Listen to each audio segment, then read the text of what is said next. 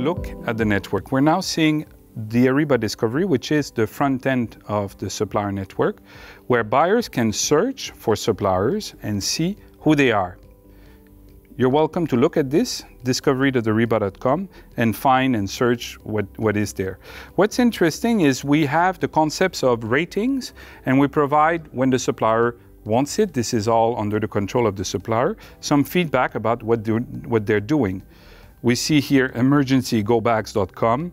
They have a very high rating. They have posted response. They have one transacting relationship. So you have all information about what do they do on the network and who they are. So it gives them credibility, so you can invite them to your processes. We flip back now to the Ariba Network, where we are the supplier. We are the supplier, yeah? And we see the same leads here that came from that discovery. We've also seen the proposal here, my RFPs that were completed, the one that are pending for selection.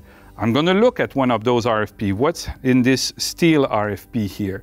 Well, I have a summary. This has been answered already. I see the different section, the scope, the default scope for the master trade scope, then different technical stuff. I'm not very much an expert in steel, but you have here the RFP that was published to the supplier.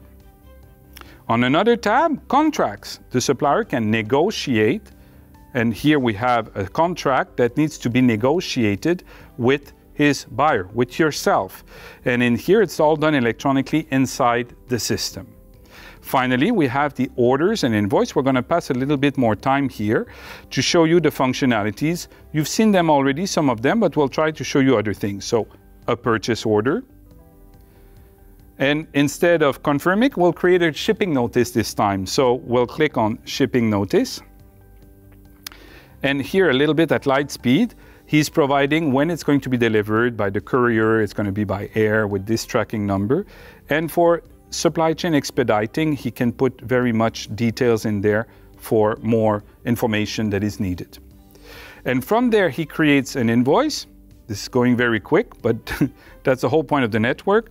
And with the business rules we talked about, if you make errors, the system stops you from creating this invoice until you've corrected everything. Then you can submit this invoice. So the error is not sent to the buyer. It is kept in here as long as the errors is not corrected.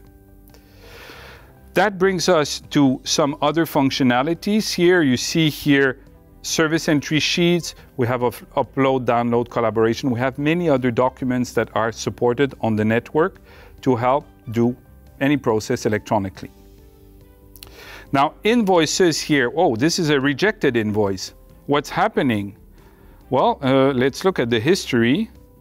This one was rejected because it was a duplicate invoice number. The same error we saw before, but this would have been in context of a supplier that's integrated. So even in any cases, we always put that police there.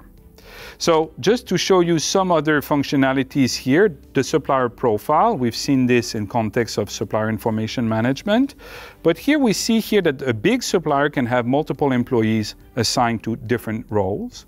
So one can do RFP, the other one can do orders, just to help when it's very, very large company. And maybe the last thing is, should supplier not want to go on the website that you're seeing, but want to do EDI, XML, different mechanism to receive the orders, they can do it here and configure it. So they can really connect their ERP to this system.